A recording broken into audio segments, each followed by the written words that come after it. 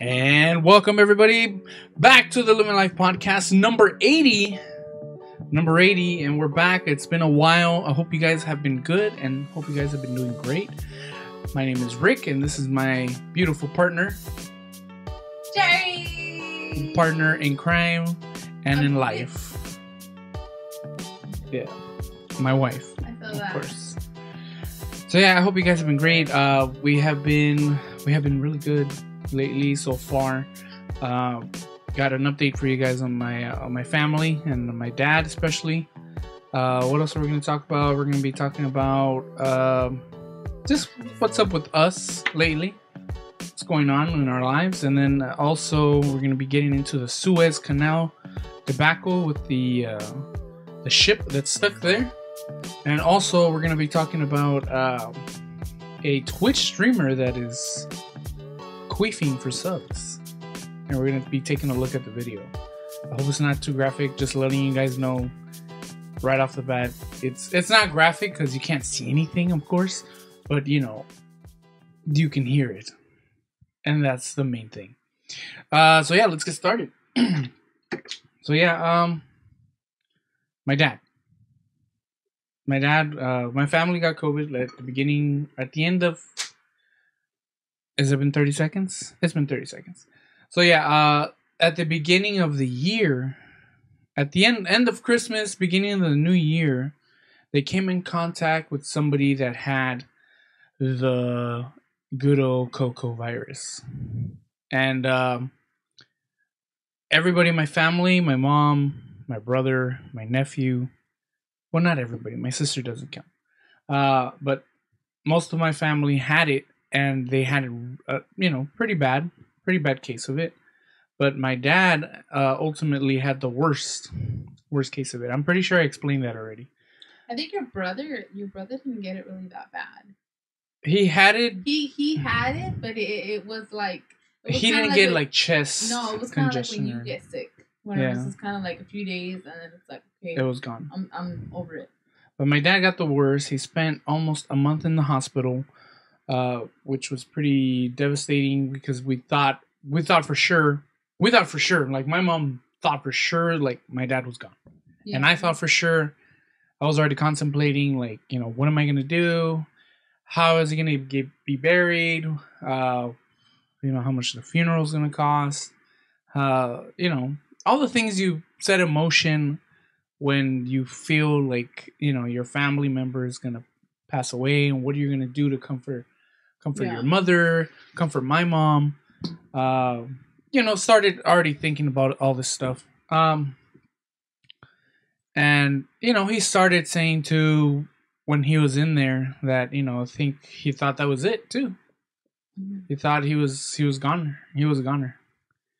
And lo and behold, he came out of the hospital, and after he got out of the hospital, he's kind of like sprung up within, like, I want to say 2 weeks of getting out of the hospital. He was already better.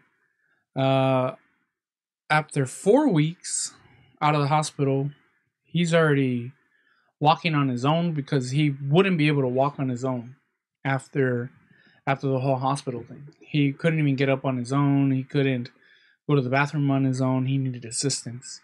But now, 4 weeks out, and he's already like magically better, working on stuff, removing the garage door, and back to work. Like, yeah, back to work, which I was concerned about, because he's good, but he's not. I still don't see it like he's back. Like, I don't still see that he's back. I think because it's still too fresh.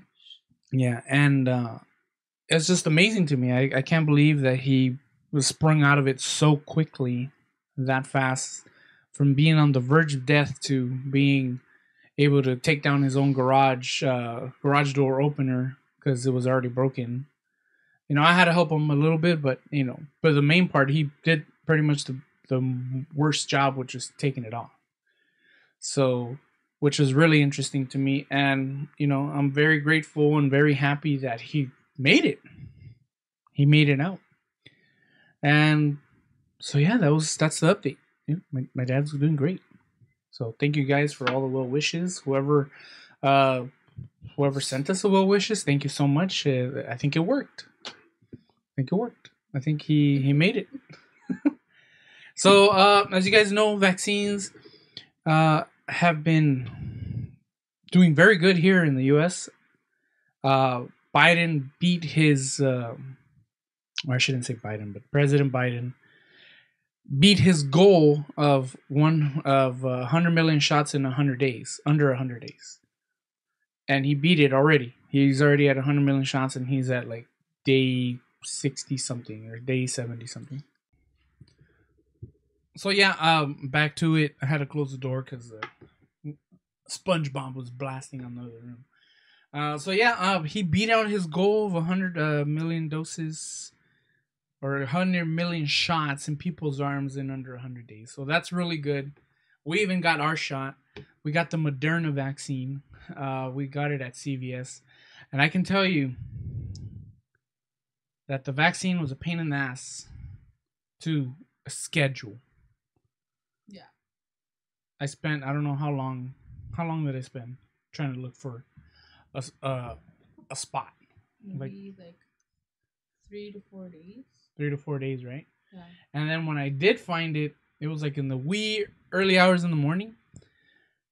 And it was like by chance. I just happened to check. That's because you wanted to get the Johnson & Johnson. Yeah. Johnson & Johnson. But that's because you were looking for specific CVSs who were giving out Johnson & Johnson. Yeah. But the ones that they were having, like the ones that were giving out Johnson & Johnson were like way far from us, or they didn't have it at all. Of the day, or they didn't have it at all. Yeah. So then that's when you were looking for. That's when I started researching the other vaccine. Just any, well, except for Pfizer, but yeah, any CVS that was giving out the Moderna, and you ended up finding one. And yep, and we happened to find one down the street from our house, which was really cool.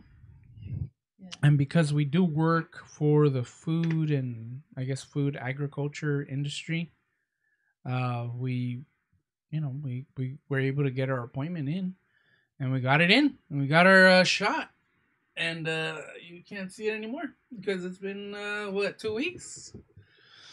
Let me tell you what we experienced from the vaccine. I experienced the first day that we got it. I didn't really feel much when they gave it to me. I didn't really feel anything at all. I had my head turned that way. And the lady put it in, and I didn't, I don't like seeing the needles go in my arm, Jerry. But I didn't feel anything. And then, I was waiting. I should have sent Armin in with you. So, yeah, we were waiting. After first, we went in, showed our ID. They gave us our little vaccination card, which I can't show you because it's in my wallet somewhere. And, so yeah, they gave us our little card. We go to the back. We talk. They tell you to wait. Yeah, they tell us to wait. To be called. And we're like 6 feet apart, of course, in the store. Masks on. Masks on and everything. Talk to the nurse, or not the nurse, but the, I guess, pharmacist. And they tell us, what we can expect, and that our shot, after the shot, we'd have to wait 15 minutes in the so-called waiting area, which is the aisles that you shop in the card department. Yeah, in the card department where you're just sitting there. How convenient! Like, you can read a bunch of cards. So yeah, we were just sitting there. They gave me the shot. I sat there. I didn't feel it. I didn't feel any soreness or redness in my arm. I didn't feel dizzy. Nothing at all. It was just like a normal shot. And then after, I think a day later, I started getting the soreness. Like, it started feeling like somebody punched me in my arm, like really hard. And then, so yeah, the second night that I had the shot, I could not sleep on my side. I'm a side sleeper. So I was sleeping on my side, and it was just painful. I had to turn to the other way. And then I couldn't turn the other way because my shoulder on this side is sore. It's like hurting already from, I guess, work. I guess raising my arm too much or something. So that was my experience. It didn't go away after till maybe the third day, and then that's when I like stopped feeling the soreness, and then it just went away. It was really cool. So what was your experience? Same. The same? Did you feel any different? Did it last longer than me? No, just No? about the same. It lasted maybe about a day or two, a day and a half, Mm. and then it started to just. Did you feel the shot going in? No. But then again, I'm weird, and Oh, you saw it go in, huh? I like stuff like that. Yeah, Jerry's the type where she's just like, ooh, Yeah. ooh, go ahead, nurse. What's that? Mm. Yeah. And me, I'm just like, oh, I'm like, man. I can't look. No, Can't yeah, look. Hey, just do it. The Just nurse, do it. Yeah, the nurse was like, because I told her, I said, I'm one of the weird ones that likes to get shots. Like, and she's just like, oh wow, you're different. You are weird. Yeah. And I thanks, nurse. I took Armin in with me because I wanted him to see. So when it's his turn, he's not gonna freak out and be all scared, you know. Maybe it was a good thing that he went with me because it was just like, yeah, okay, it's done, it's over. It was over. It was cool. Yeah. Yeah. I think it was really easy, not a big deal at all. The vaccine, no side effects. My friend, one of my best friends, he did get the Moderna vaccine at work. They were giving it to him at work. And the first one, he said he didn't feel anything, just the soreness in his arm. But the second one, he said he felt like dookie, like sick, like he was sick. And he was out for, I want to say, 3 days. And then he came back after the third day. He was so bad he didn't want to play games. That's how bad he was. Video games, yeah. Not like card games. Yeah, because my ass got an Xbox Series X. Thanks to my mama, she was able to help me out. Not me. Not Jerry, my actual mama. Mm. And she was able to help me out just to get it out because they were only available through the what program is it called? The Xbox All Access, something like that. So essentially, it's like you get the Xbox, and then you get 2 years of Xbox Game Pass. So then you get that together in a bundle for like $700. So that was the only way that you were able to get the Xbox. Oh, if you got it that way. Yeah, if you got it that way, and you have to finance it through this company called Citizens. Mm. So I was like, damn, like my fucking credit is shoddy. So I can't just like buy this. So I was like, hey mom, do me a favor. Get it out for me and then I'll just pay it off cash. And she's like, are you sure? I was like, yes, please. So yeah, she was like, okay. So she took it out for me and I paid it off. And yeah, now we have an Xbox. So yeah, my friend Alex, he was so bad after the shot that he didn't even want to play his new Xbox Series X.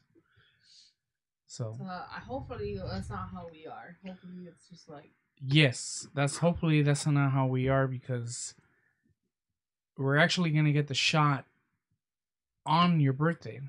We're not gonna say the date though. So we're gonna get the shot on your birthday. So we'll see how you turn out. After the second shot, and watch her like, oh. I think it maybe it's because of people's like autoimmune system. Yeah. That like if they get sick, when they get sick, they're like, oh. Yeah. Oh. But you get bad though. No, I only get a bad cough. Yeah. If I have the flu or something, it's different. Yeah. Then it's like I just feel like I'm like. They're drained. But not for the most part. I'm not like all like, oh, poor me. Yeah. It's just like, oh. I get more like up here. Oh, like sinuses and throat and coughing, huh? That's it. Well, that's me too because of my postnasal drip. So anytime I get sick, it's pretty much just up here. And then if I use the Afrin stuff, then I become addicted to it. Yeah. And then the only way to get an unclogged nose is with Afrin. Well, see, that's one thing that my problem is too. Is that like the only time I've gotten really bad body aches is when I got the flu. Remember that one time? Yeah. And that was it. But like normally when I get sick, it's just the post-nasal drip. Yeah. And then I'm stuck with a cough for like a month. Mm-hmm. And then after that, then I'm better. Yeah. Until the next. But you know, it's crazy that we were talking about it and like we haven't gotten sick. We haven't gotten sick for like a whole year. Yeah, we haven't gotten any sickness other than allergies. Well, I have gotten allergies because after I installed my Xbox, I had to clean all the wires back there because I had to take off my PS3, my Xbox 360, my Xbox One. I had to take all that stuff out, and it was just sit like dusty in the back, all the way in the back. Mm-hmm. And as I was fixing everything up, my nose just got really bad, and I started sneezing and just dripping boogers and everything. I thought I was sick. I was like, "Oh damn, here we go, I got it." But no, it was just dust. After like the second day, it went away. And I got retested again for the cocoa. Like a couple days ago, and I came out negative again. So that was cool. That's how it's turning out for us. Everything's going great right now. Let's keep it going. YouTube's going great, and everything else is going great. Oh man. So yeah, everything's going good, guys. Everything's going good with us. I hope everything is going good with you guys. Let us know in the comments what's going on with your life. We'd love to know with anybody that's out there. Anyways, let's keep going.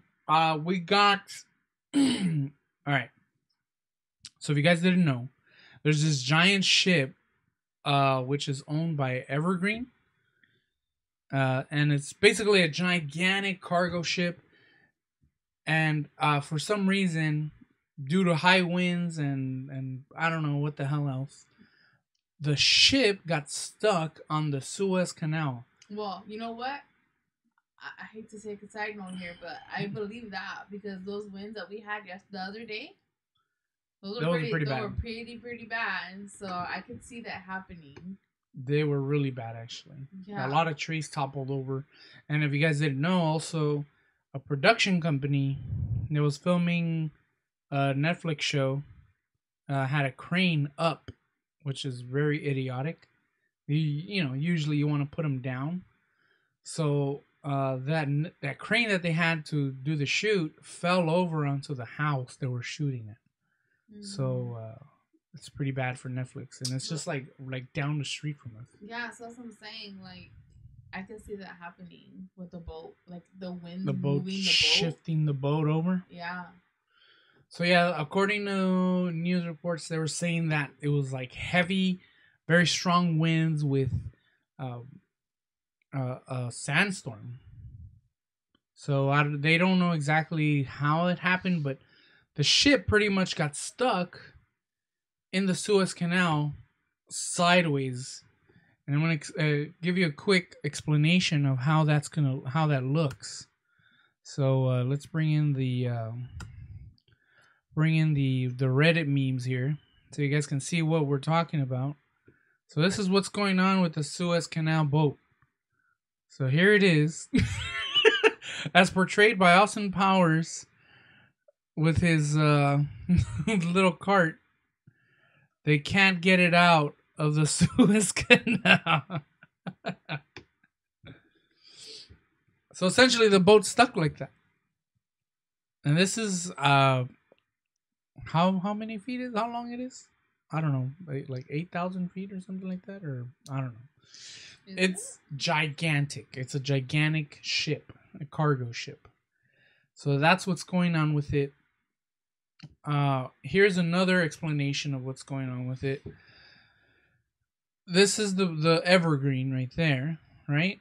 And this is the way the land on the bottom of the Suez Canal looks.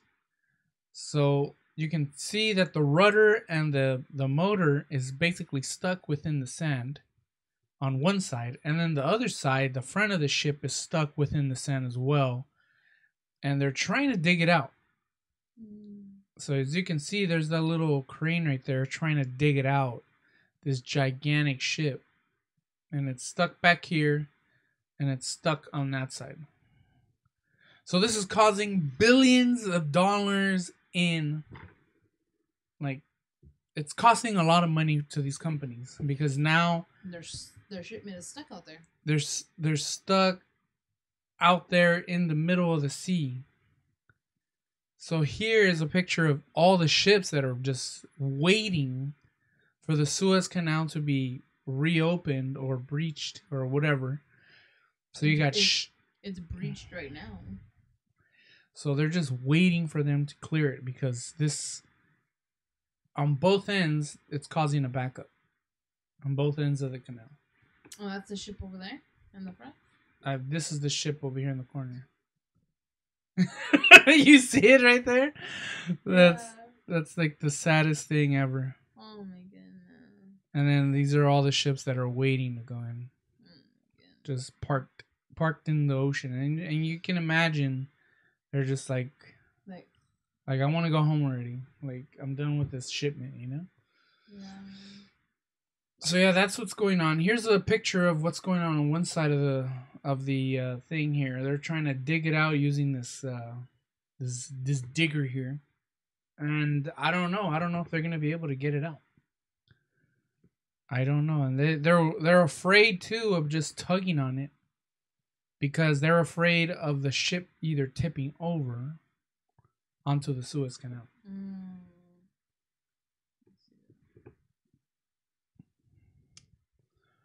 So yeah. So yeah, that's what's going on with the Suez Canal. And the only reason why I know about the Suez Canal is because of the Crown. If you guys don't know. I'm sorry. Yeah, I was watching The Crown and I was just like, the Suez Canal. I was like, what the hell? I'm pretty sure I heard about it in high school, but it's been so long that I don't even remember anymore. But in The Crown, if you guys didn't watch it, it's like basically the life of the royal family, like from the beginning of Queen Elizabeth when she was young, and her father, King what was his name? King I forgot his name. King something. King something. But yeah, basically it goes from the start of her reign, her father's reign, to her reign, all the way up till now till what is it? Not all the way up to now, but all the way up to Princess Diana. And so his name was George. Oh yeah, King George. And essentially, within the show, they show a debacle that was going on with the Suez Canal when the Egyptians. No. I'm sorry. It was King Henry. Henry. Is it King Henry? Yeah. Are you sure? No, Queen Elizabeth's father. Look it up. Yeah, it is. It says Queen Elizabeth was the daughter of King Henry, George. Of Henry and Anne. Henry? Boleyn. Yeah. So yeah, that's the only reason why I know about the Suez Canal is because there was a huge problem where the British were trying to take it away from the Egyptians after they took it over. And essentially they lost it because nobody would back them up on it other than France. Even the U.S. didn't back them up on that one. Wow. But yeah. So yeah, that's the Suez Canal. That's what's going on. And I gotta show you this. This is the last thing we're gonna talk about in the podcast. Wait, it's 18 minutes. No, it's not 18 minutes. It's more than 18 minutes. So yeah, this is the last thing we're gonna talk about in the podcast. It's we found a video of a streamer that, I mean, I don't want to show it completely. Maybe I should show it off to the side because she's kind of provocative, right? So there's a streamer on. Or you know what? Play it, but don't show it. Does that make sense? So don't show the picture. Okay, so this is the girl here. Let me give you guys. Her name is It's Pinky. Okay, If you guys want, you can go and sub to her on Twitch. If you guys are into queefing, she's queefing for subs, as they're saying. So what I'm gonna do is I'm gonna zoom in up here, so you don't see. No, I was gonna say close out of the picture and just do the audio. No, but so that way you can see her face at least. No. All right, ready? So essentially, she's like, "Oh, you like queefing, eh?" Well, you don't want to show it. No, I'm not gonna show it. It's just gonna show her face, and it's not gonna show her actually doing it down there. You know? Well, she's fully clothed. She's fully clothed, so there's no nudity. So, yeah. Obviously in Twitch, there's zero nudity because if you do show nudity, you're out, basically. You think you like the queefs? Yeah, I can literally queef on command. You guys want to hear this shit? Y'all want to hear this shit? Hold up. Let me just put the microphone right here.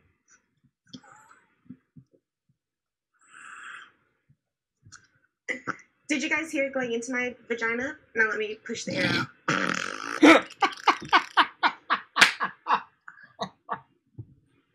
Did you guys hear the air going in? And then going out. And then going out. To the queefing thing, it's amazing. You like the queefs? Yeah, I can literally queef on command. You guys want to hear this shit? Y'all want to hear this shit? Hold up. Let me just put the microphone right here.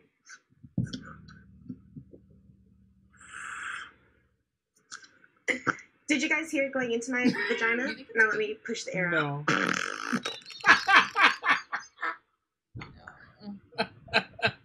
Did you guys hear the air going in?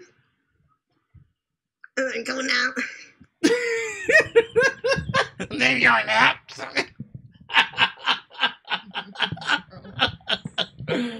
Oh my god, that's disgusting, dude.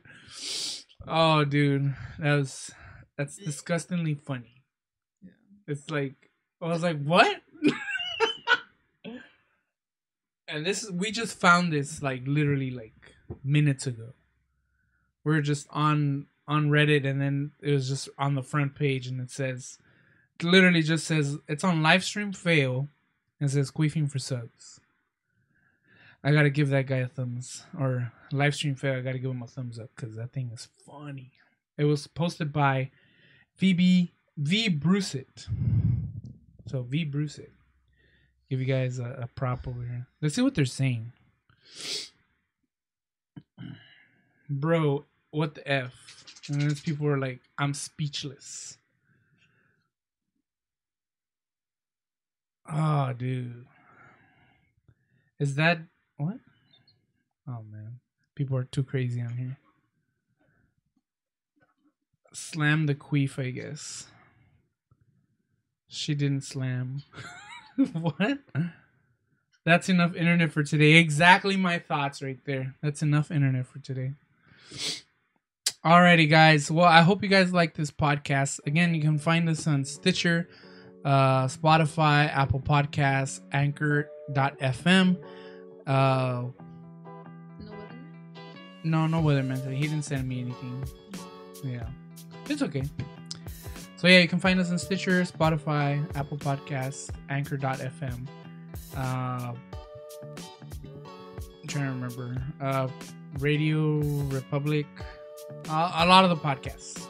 If you guys want to find us, just find us on any of your favorite ones, and we'll pop up. Because we're part of Anchor.